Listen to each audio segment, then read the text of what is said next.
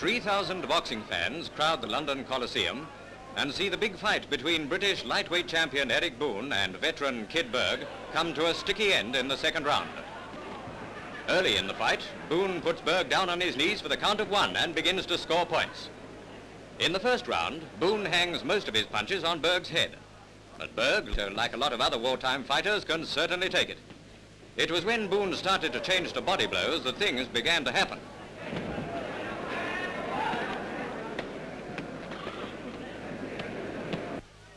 Here comes an incident leading up to the punch which ended the contest. Looks like the boys are coming to blows. Berg has already appealed against low hitting by Boon, and it seems they're really going to mix it.